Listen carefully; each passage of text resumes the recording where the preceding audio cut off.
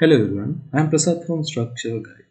Today we are going to discuss about slab reinforcement detailing. What are the important facts that we must be aware when you're doing the detailing of slabs and when you're doing the construction of slabs? So this video will be very important. You will be knowing where to put the reinforcement in slab, how do you put the reinforcement, and what are the common mistakes we do in slab reinforcement detailing. In this video, we are going to cover the basic concept of slab reinforcement detailing. Okay, let's start the video. Right, let me draw the slab and show you the general stress distribution of a slab. Right, this is a kind of a slab have two spans.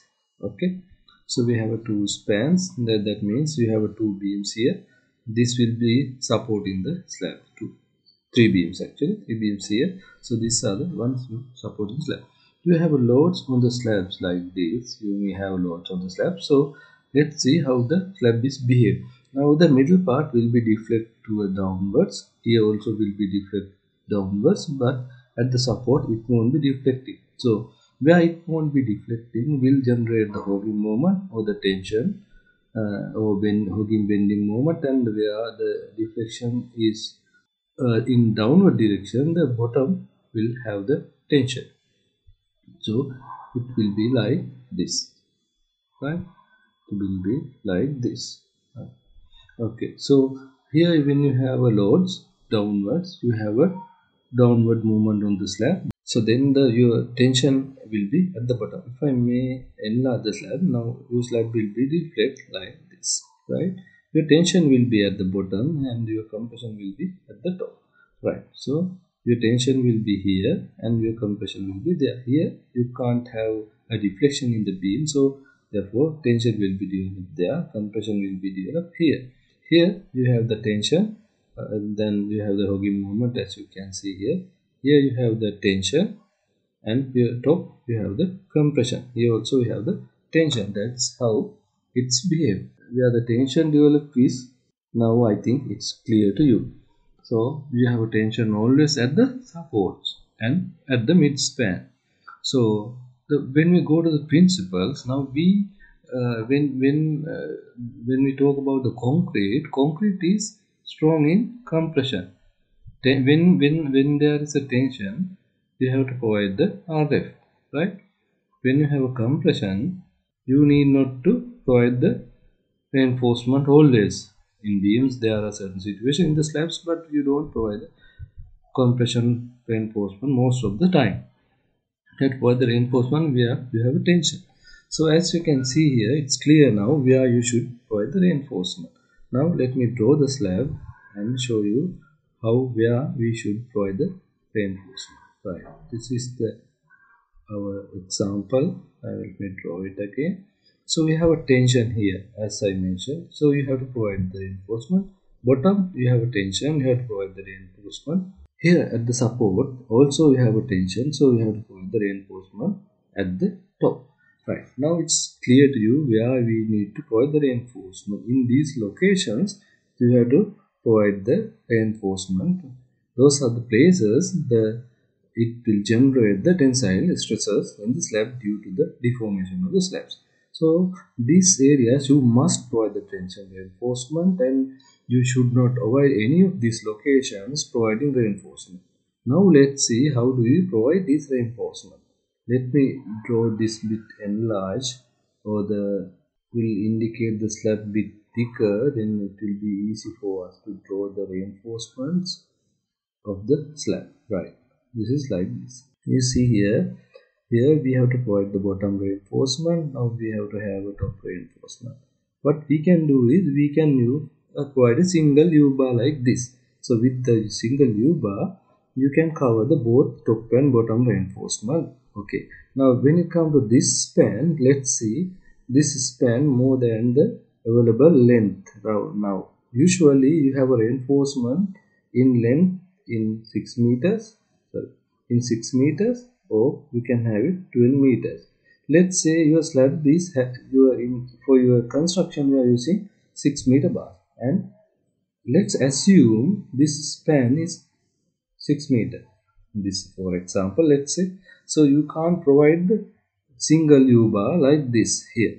So you have to have additional U bar. So you have a single bar like this, and then since the length is not enough, you have to put a separate U bar here, because the length is not adequate to have a single bar and provide like this. So that's fine. And also here you should have a top reinforcement bar, right?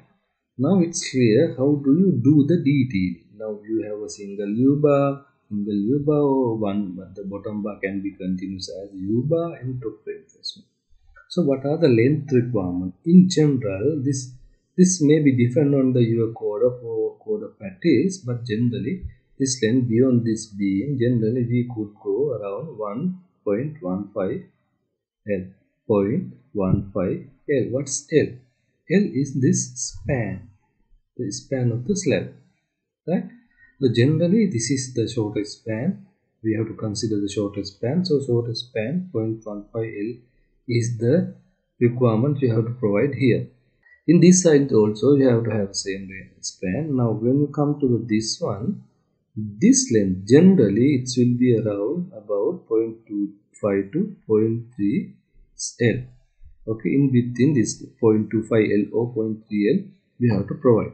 So this extension of the top reinforcement should be like this. Here the L is the span, and also it will be the shortest span, and also have to consider both the spans, this, and then you have to select the highest value, highest span for when you select in the top reinforcement at the connection of two sub panels.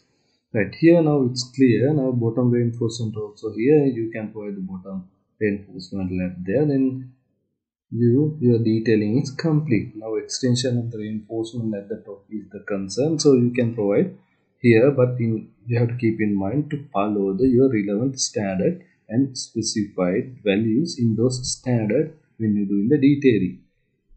Right, now with that it's clear to you the reinforcement arrangement. In addition to this, I have to mention about this. Now I have shown the section in one direction, but you have a distribution bars in the other direction as well. So when you have a slab like this, so you have to provide the distribution bars in the slab, right? What are these distribution bars? What do you call those? Now when you draw a slab panel, now let me draw a slab panel like this. So I did draw only one panel. So we have a top reinforcement here, the middle bar, and the bottom reinforcement will be goes like this. Now as we discussed there, like this. So these bars will put like this, right? So you have a top reinforcement like this, but so it's only single bar. So other direction also you need to have a bar to hold these all bars together, right? Those bars are called the distribution bars. These are the distribution bars. Distribution bars. So what are the spacing of these bars? Generally these bars can be provided in the range of 2 to 300 mm. Even you can increase that, but 250 to 300 would be good spacing for the distribution bars in order to control the crack in the reinforcement slab. It will be good. But even if you can increase, even you can reduce, that will be good if you can reduce, but it will be not good. It might not be cost effective. But when it comes to the higher slab thicknesses, definitely you have to reduce considering the early thermal cracks.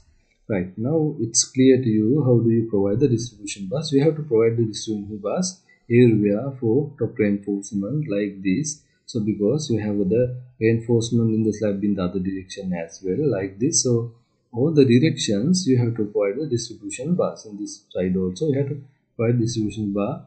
Then generally this area will be empty of the reinforcement.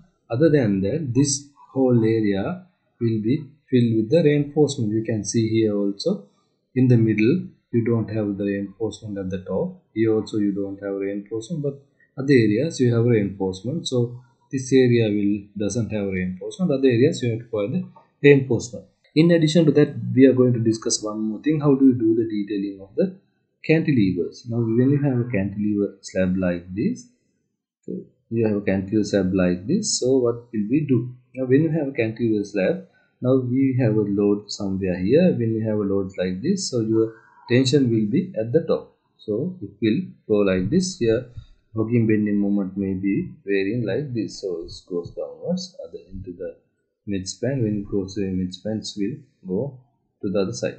Right. Anyway, you have a tension here. So you have to provide the reinforcement as we discussed previously. You have to provide the reinforcement where you have the tension. Stresses, tensile stresses, right? So you have to provide the reinforcement here at the top. In a cantilevers, you have to keep in mind the tension reinforcement are the key element or key requirement other than that. Because the compression reinforcement is not very important, but it has to be provided as a hangers and also to control the crack control and durability requirement, etc. But tension reinforcement is the one which carry the load in cantilever slab in this kind of situation. So this will carry the load. Therefore, you have to provide the tension reinforcement at the top and the cantilevers. We have seen in some constructions, people have put the reinforcement in the bottom without knowing where to provide the reinforcement, where to fix the reinforcement. You might avoid the bottom reinforcement, but you cannot avoid the top reinforcement in a cantilever. Definitely, it will fail somewhere here. It will crack because when the load increase the tensile stress to the concrete, it won't be able to bear the load, so it will crack and collapse. So therefore, to keep in mind to provide the top reinforcement at the cantilevers. Right, now you have to provide the distribution bars as well. So I didn't draw the bottom reinforcement, so let me draw it. So bottom reinforcement will be all like this. So if I make it bit simple, right, it's like this. So your top reinforcement will be like this and the bottom reinforcement will be like this. So bottom reinforcement will be left with other reinforcement, but top reinforcement will continue certain extent that is required.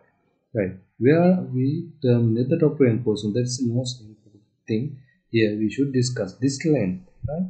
Generally, this length, the continuation length of the top reinforcement, generally, let's say this cantilever length is x, right? So this length will be generally 1.5 x. Generally, this is the extension of the top reinforcement generally, but you have to keep in mind to check the bending moment diagram or the hogging moment in special situations, because this 1.5 extension into L 1.5x, this x is the cantilever length, is considered considering general facts, but in certain cases you might get the more extension, more requirement of more extension depending on the behavior of the slab. Especially you have a large spans and the shorter spans is like this.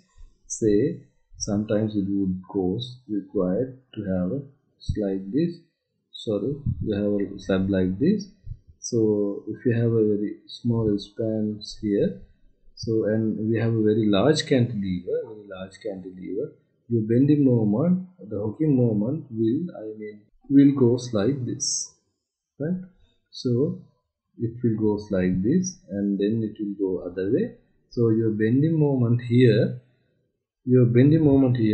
won't be zero. Here you can see throughout the section you have the tension, so we have to have a tension reinforcement bar continue like this. You might left where when you have not adequate length, but other than that you have to continue this tension reinforcement. You cannot terminate as we suggest here. So those things you have to keep in mind. So I think it's clear to you now how do we provide the reinforcements in the slabs. So what are the requirements and how do we consider the reinforcement detailing. More importantly, you have to keep in mind to provide the tension reinforcement where you find the tensile stresses in the slabs. In this location, you must not avoid the reinforcement in slabs. That is the main idea that I want to give to you today. So let's meet again from a video like this to share the knowledge with you. Thank you very much for watching our videos.